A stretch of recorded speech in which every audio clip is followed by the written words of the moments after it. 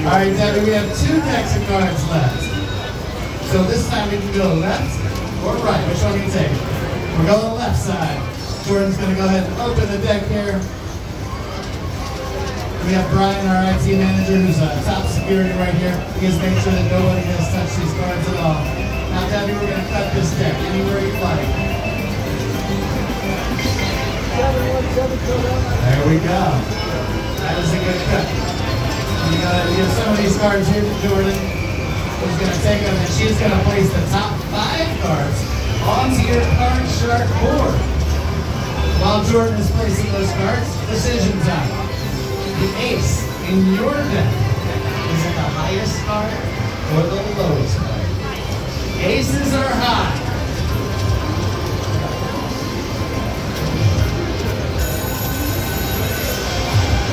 We got our top 5 cards right up there. Jordan's going to go ahead and throw those back. You never know when we might need those cards there on top.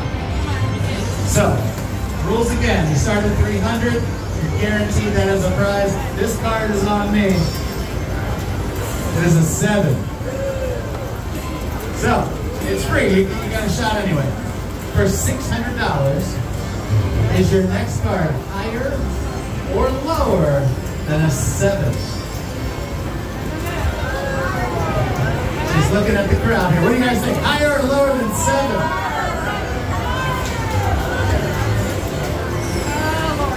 We're going.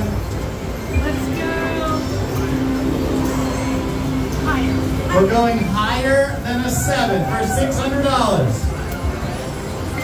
We got a queen.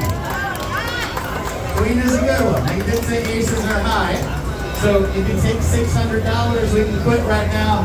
I can go on break. I heard there's some food, or we can continue to play.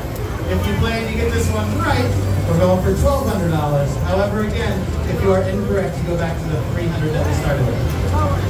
We're going to play for $1,200. This card is lower than a queen. Yeah. It is a 2.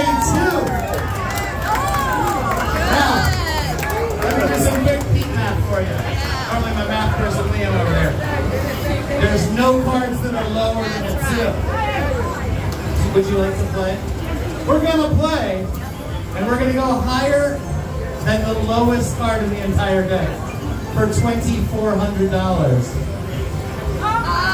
An ace. An ace.